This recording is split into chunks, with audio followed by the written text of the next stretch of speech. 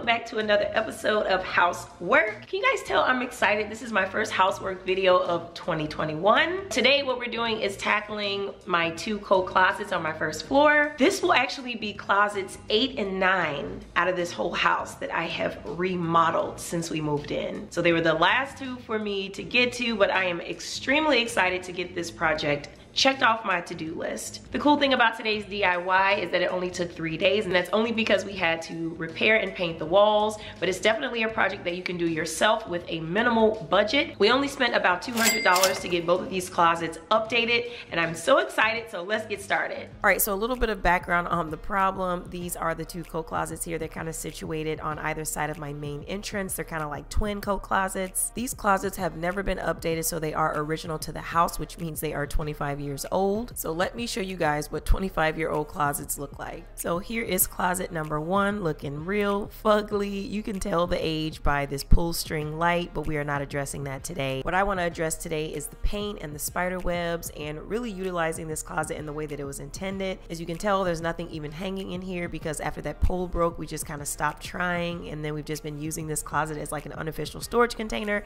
and it hasn't even been really good for that because we don't even know what's in here. In closet number 2, we've been using to store outerwear, but because it was only meant for half the load, it's a little overcrowded. The shelving in here is so dated that there's no way to even really keep it up because these materials are not even available anymore, and we actually do not have a solution whatsoever for the shoes. The baseboards are really aged, and just overall, the look of these closets just really doesn't work for our entryway. We really tried to go for a more elegant and modern approach in here, so the closets need to catch up. So let's go ahead and see what we can do. So like I mentioned, this is a 3-day project. So day 1 is going to consist of clearing out and sorting all this junk and ripping out all the old shelving. And like always, I'm finding a bunch of random stuff that my husband just threw in here. So I'm going to go ahead and start a pile for him, a pile for junk, and just really sorting out what's going to stay, what's going to be relocated, and what's going to go in the trash. I've kind of always hated these closets ever since we bought this house, but my dad had convinced me that we should just sort of leave it because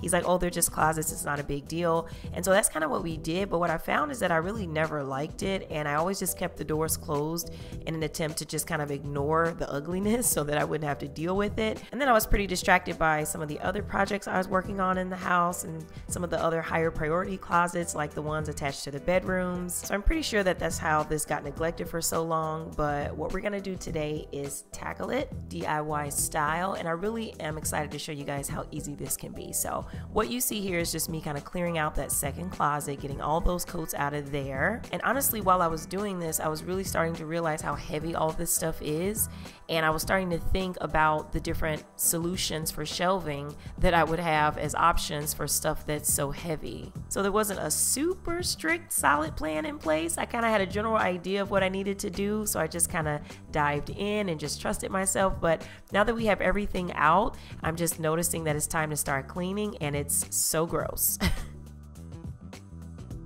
So here's the scenario. We've got lots of dust, lots of spider webs, and just pretty much aged and worn materials. So these baseboards, this shoe base, the paint is chipping from the previous paint job. Astonishingly gross.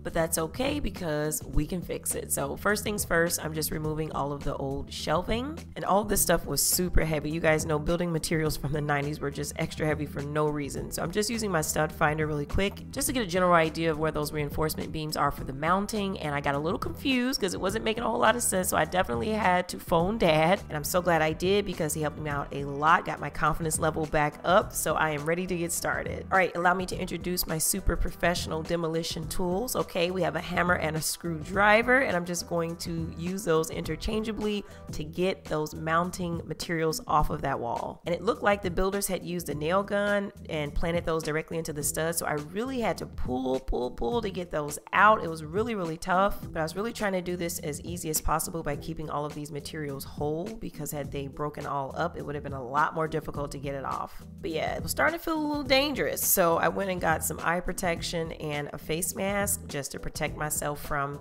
all the stuff coming out of that wall. So now I'm ready to go ahead and tackle all of the other ones. And some of those nails were really stubborn. So like the ones in the corner, I definitely had to go and grab my pliers so that I could just manually twist and pull those out because I could not get that hammer into those corners. But for the most part, this was pretty easy to do.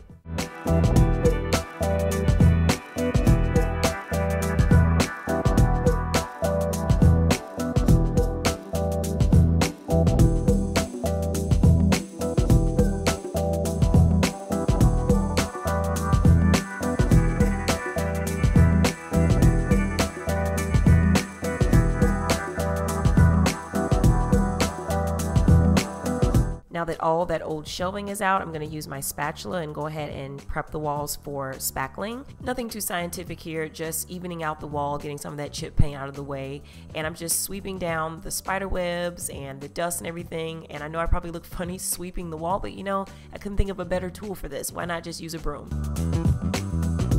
And for this mud work, I'm going to be using my dry Dex. It has a time indicator on it, so it goes on pink, and when it's ready, it turns white. Not that we're really going to need that because we're going to let this dry overnight, but it's a nice like beginner's spackle to use. So I'm just showing you guys a quick demonstration of how I go about this mud work. And this part doesn't have to be precise, right? But I do like to get it as smooth as possible, and I like to use as little spackle as possible because when it comes to that sanding job the next day, your job is going to be a lot more difficult if you're all sloppy about that initial application. All right, we're into day 2 and it's time to sand and paint.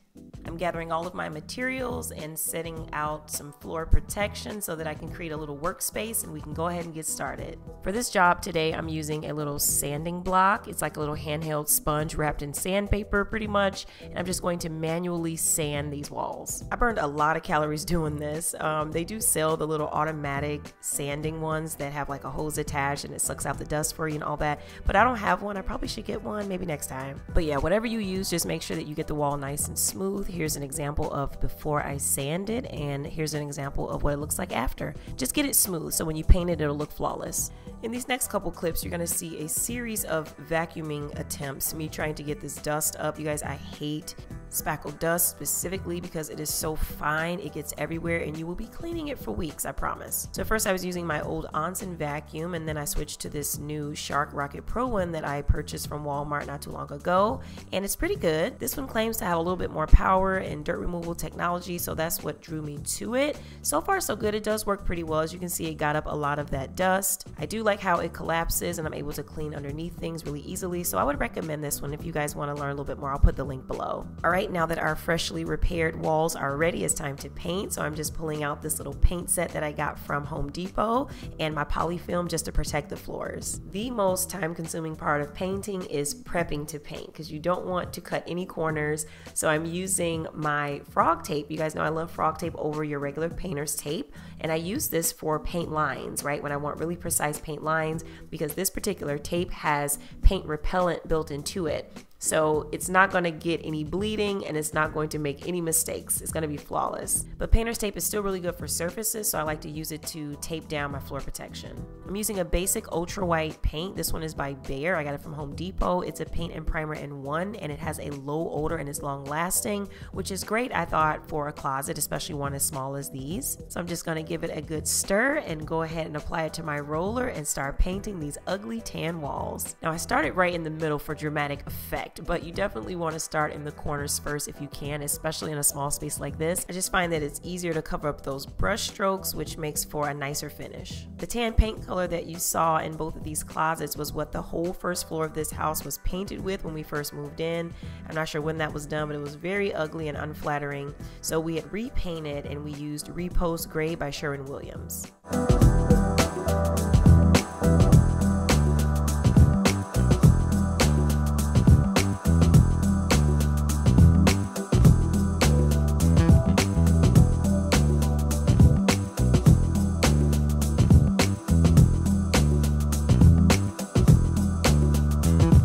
I just find find it utterly remarkable what a coat of paint can do. Just look how much brighter this closet looks than the other just because the paint is brighter.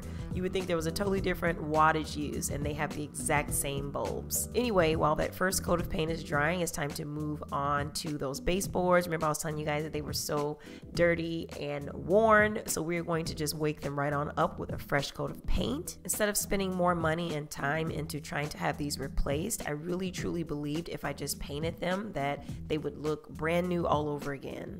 So I am painting right over the baseboard, shoe base, and the caulk. And being the detailed person that I am, I had noticed that the tops of these doors had been missed when they were painting them white because they're not originally white doors. So I went ahead and climbed right on up and filled that area in.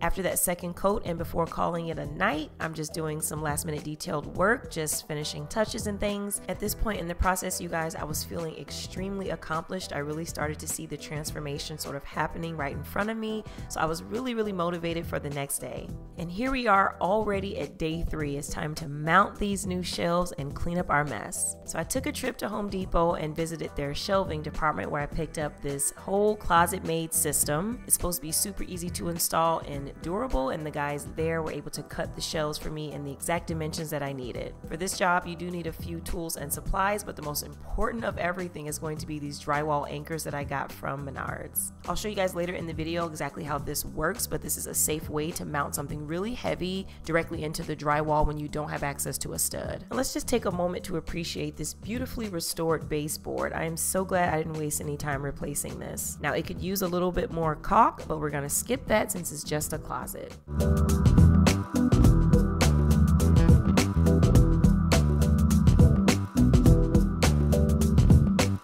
Kicking off this shelf mounting by measuring out exactly where I want my shelf tracks because I want them mounted the exact same way in each closet. So I'm going to be using my level for precision, and then I'm going to mark off exactly where I need to make my drill marks and create those holes. This was super easy to do. The only tip I would say is if you're using multiple different supplies, read the instructions on everything, assume nothing. So here are my plastic toggle high performance drywall anchors. They're going to go into the wall like so. Once they're inside the wall, they're going to pop open and provide that 159-pound tension. I'm just tapping my wall anchor securely into the wall, and then the set comes with a little peg that I can then insert into the toggle, which will force it open on the other side of the wall. With all 4 installed, I'm going to grab my drill and screws and install those 2 closet-made tracks. With the tracks securely in place, I'm going to go ahead and pop my brackets in, get the stickers off first. Ooh, they were on there, honey. Now what you're about to see is my favorite part about the closet-made systems, and that's the versatility. You can really put these brackets anywhere you want.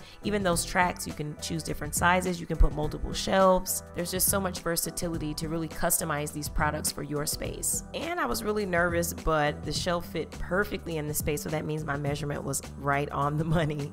Just putting the rest of the hanging storage together, and you guys, the pole that I'm using is not white like the other pieces, and that's because they were all sold out. I was so sad. They said they don't expect to get any more for a very long time because of the pandemic, so I just went with what they had. I figured I could always replace it later. And the pole also needed to be cut down to size, so my dad helped me with that. All right, now the moment of truth before we move on to the other closet, and that's to make sure that everything is level, and honey, is to the T. Really quick, shoe storage, right? So while I was at Home Depot, I also picked up this closet-made shoe rack, kind of 4-tiered, shoe storage thingy. Must admit though, kind of flimsy. I probably wouldn't purchase this if it was going to be just kind of freestanding, but because the dimensions fit so perfectly within the closet space, I felt like the walls would give it that kind of reinforcement that it definitely needs. Yet another moment of truth, the final one, is to remove this tape and this floor protection to see what kind of damage we did to the floor. But using frog tape, you guys, there's never any damage. It's literally always flawless.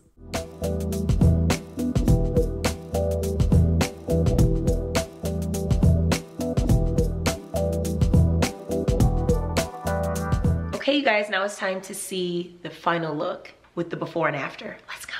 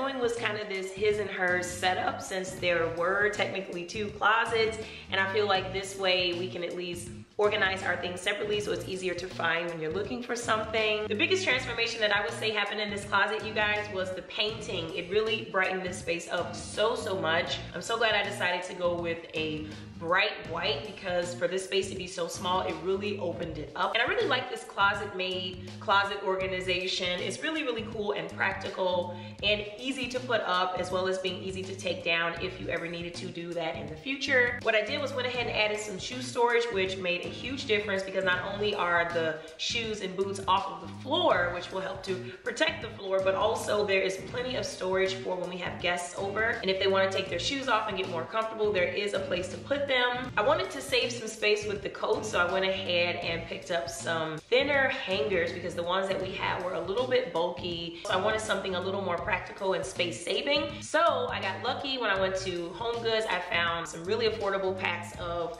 flocked hangers, and I really love having the flocked hangers because they give you a lot of grip when you're hanging your coats. So no matter the material of the coat, it's most likely not going to slip off the hanger. And these baskets that I picked up from At Home, they were super cheap, you guys. I want to say the large ones were like $7 and the little tiny one was like $4. I'm just using the larger ones for like hats and scarves, and then the little small one for gloves. It has really been working out well, you guys, because I'm telling you, gloves and hats get lost so much around here. So it's nice having a place to put them. I love being able to utilize both closets, and I don't have to feel embarrassed. So you guys let me know, how do you think I did on these closets?